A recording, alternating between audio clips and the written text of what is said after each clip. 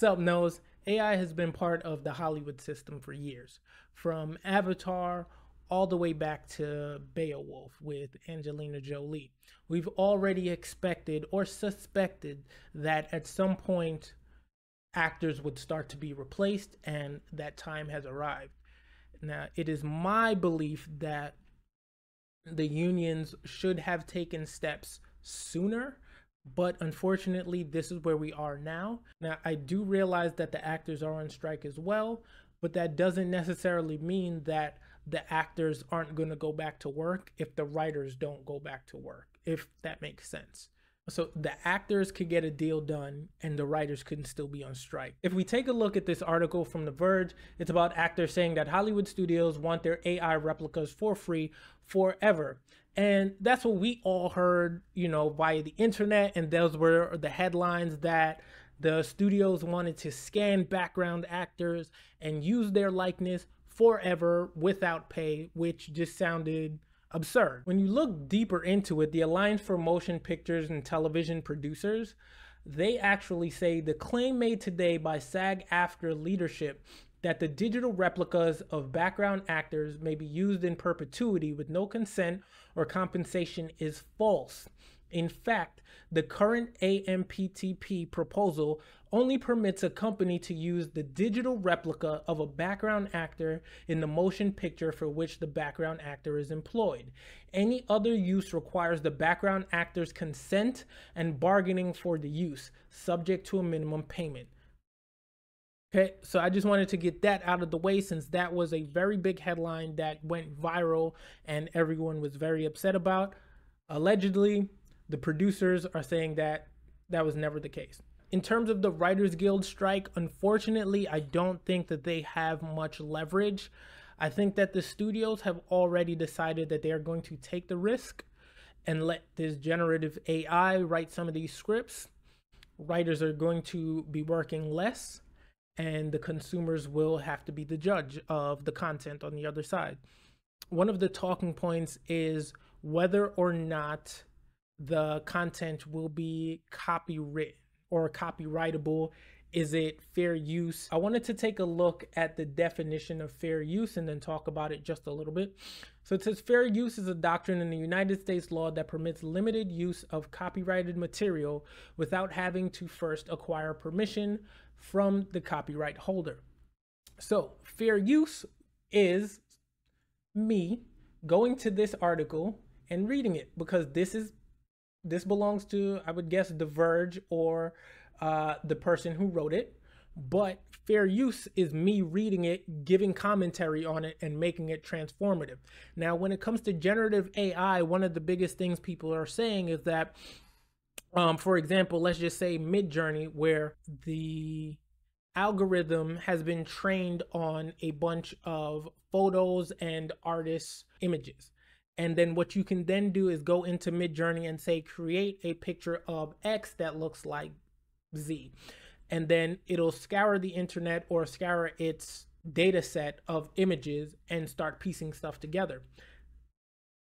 The reason it's fair use is similar to this. It is creating something brand new. Even if they pulled a few strokes from a Basquiat piece, and then a few strokes from a Jackson Pollock piece, and then a few strokes from a few different artists, and then they put them together, that is brand new work. That is not the work of those specific artists. So in that case, it is fair use, which, if we're bringing it back to the writers, if I were to go to any one of these generative AIs and say, write me a script that is a mix of Scorsese and Christopher Nolan, and it writes it out, Scorsese nor Nolan ever wrote that, what the AI gave me. So that is a brand new piece of work, and they cannot come after you for copyright, or they shouldn't be able to. I believe copyright laws would protect you from that, or protect whoever is using that new piece of work from that, from any sort of lawsuit. Now, the other thing is, once you get that work from the AI, can you copyright that? I think in order to be able to copyright any of the work from an AI really depends on the amount of input that has come from a human being.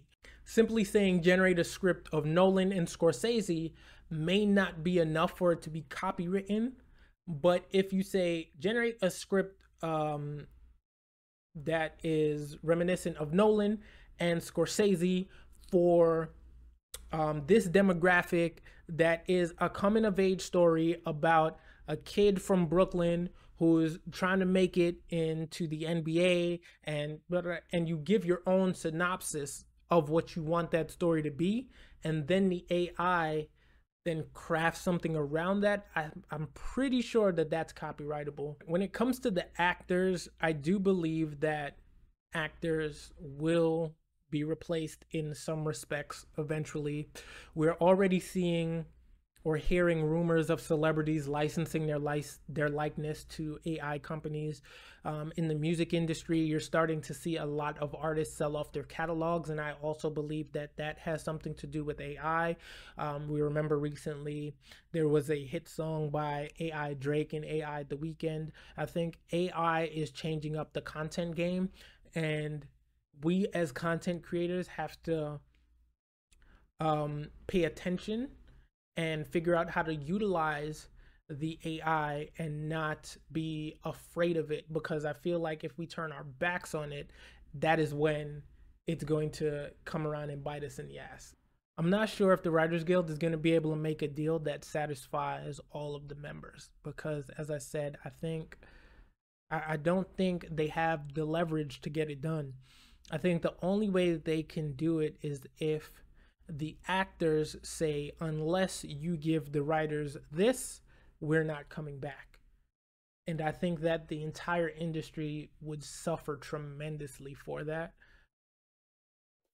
I don't know. You let me know what you think. Do you think that the strike is going to end soon? Do you think that